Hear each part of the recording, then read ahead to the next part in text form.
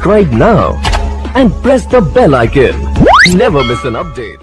After import ETABS file and export .f2b file to save version 12. First we go to design preferences to select the design code. Here we selected ACI31808. Now we selected preferred bar size to number 4 for the slab design. Now go to define, load combination and click on add default design combos. And here we only selected strength ultimate option. The load combinations add automatically according to the design code we selected.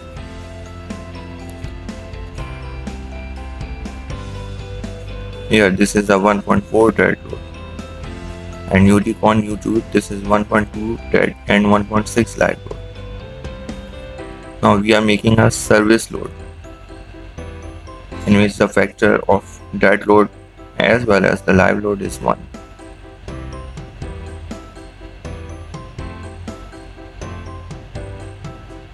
Go to design and the design combos.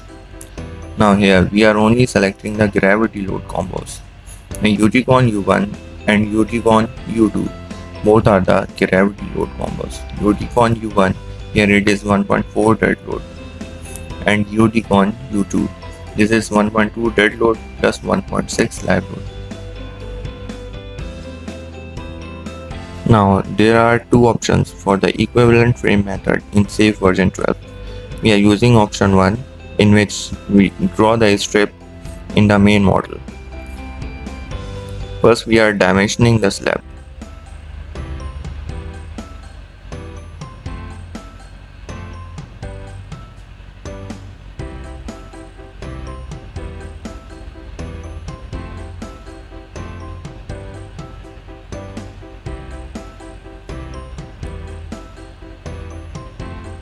Now for drawing the strip in the model, we go to draw and draw design strips.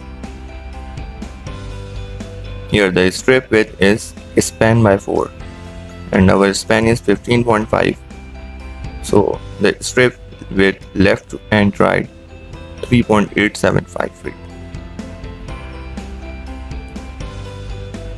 And this is the B strip layer and column strip.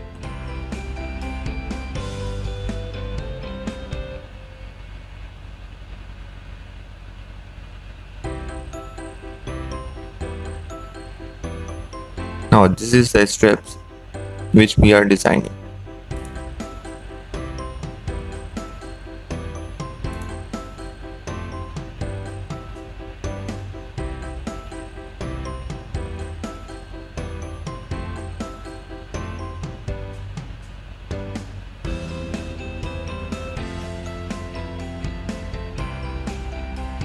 Now for the equivalent frame, go to tools and equivalent frame. Now here we are selecting the add new FEM from strip object.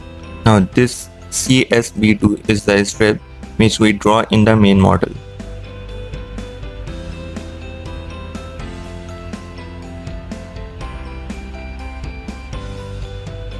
Now look at the span length. These are the same as main model.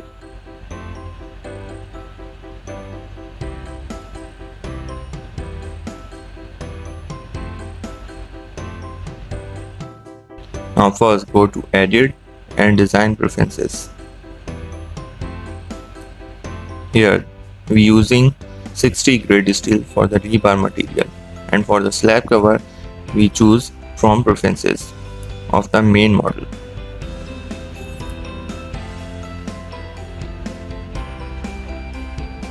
Now go to edit slab data. This is the slab data of the strip. We have 6.5 inch thick slab for the span of 24.59 feet. So now we are assigning a 6.5 inch thick slab.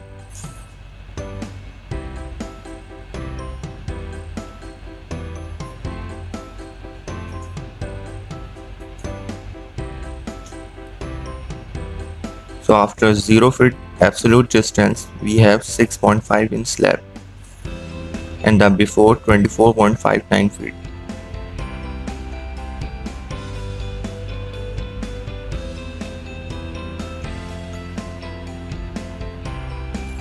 The strip width is the same, 3.875 feet for the full strip.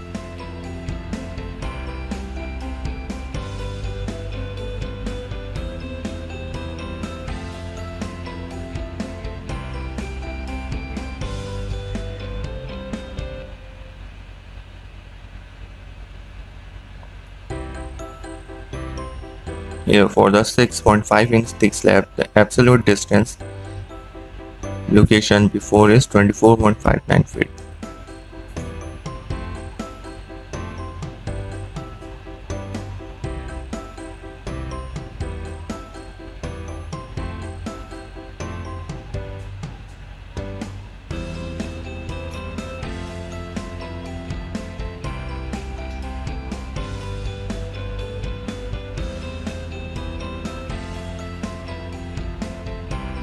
Now go to Edit, Beam Data. These are the beams which exist in the main model.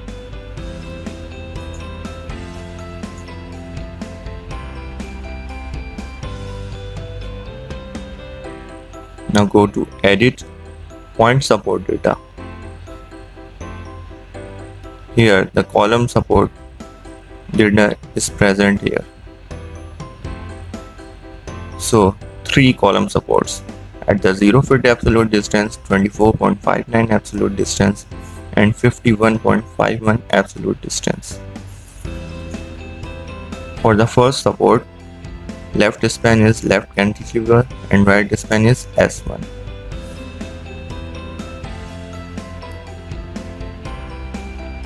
For the second support, the left span is S1 and the right span is S2. Now go to Edit, Point Load Data. So here no point load exists. Go to Edit and Line Load Data. This is the wall load which we define in the main model.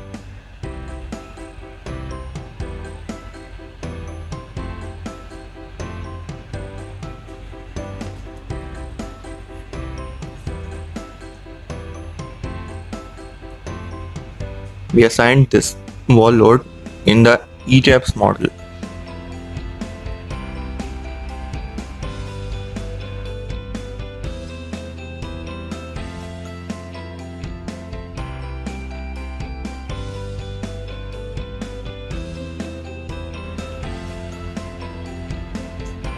Now go to Edit and the Area Load Data.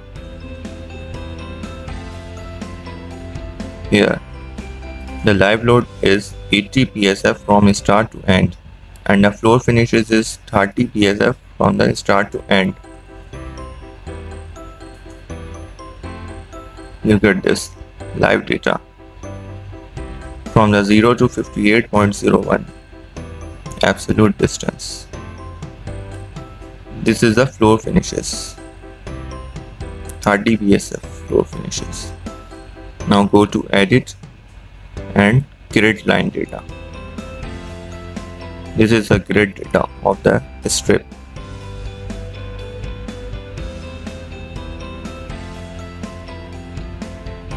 Now go to Run and Run Analysis.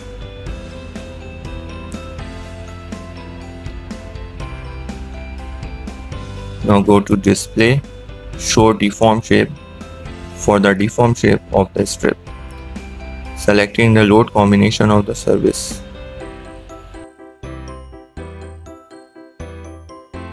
Now look at this. The first column is showing absolute distance and the third column is showing the displacement in the Z direction.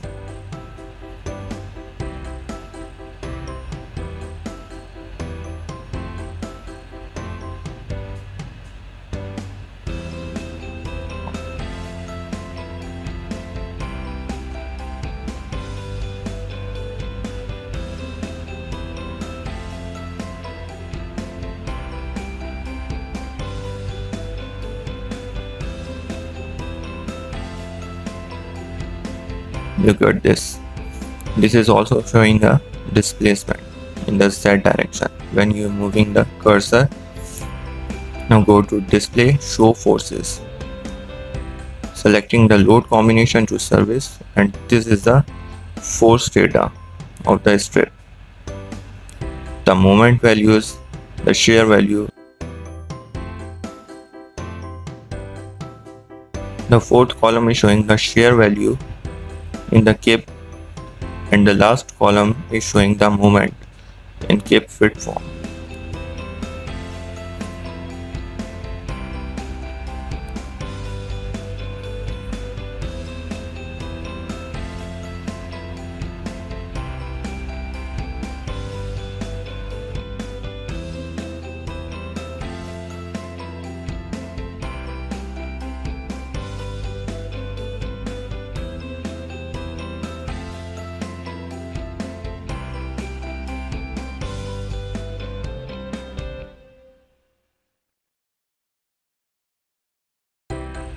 Now here see, at the 51.51 absolute distance there is 124.57 cape fit moment.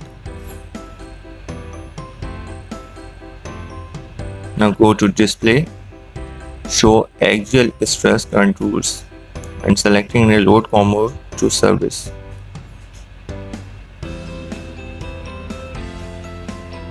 This is the axial stress contours.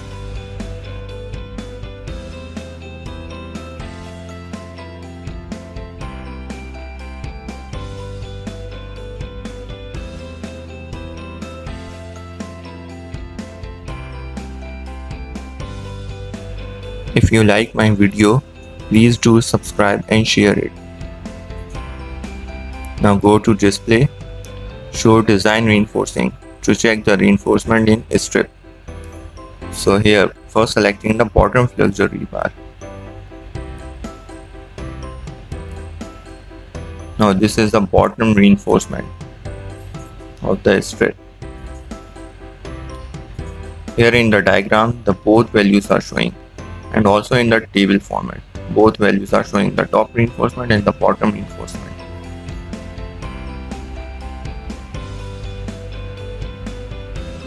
The first column is showing the location, and the third column is showing the top reinforcement if required the reinforcement at this location, and the fourth column is showing the reinforcement at the bottom.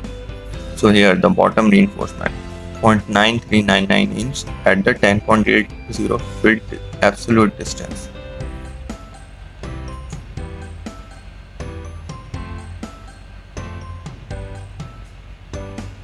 Now look at this. At the 39.0 feet absolute distance, there is 1.0867 inches square reinforcement required in the bottom.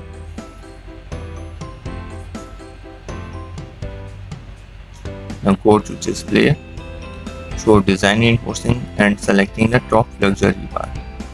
Show in the graphical formation. Here look at this, the top reinforcement is required at the support 0.8029 at the 0 feet absolute distance.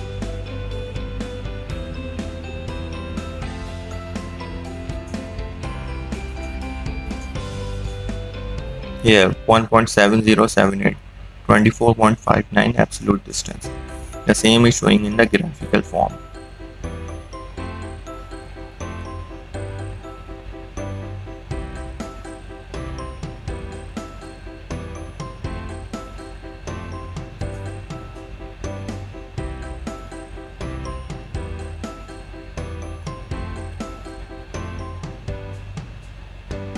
Now at the location of 50.75 feet absolute distance, there is 1.246 inches square steel required at the top face of the strip.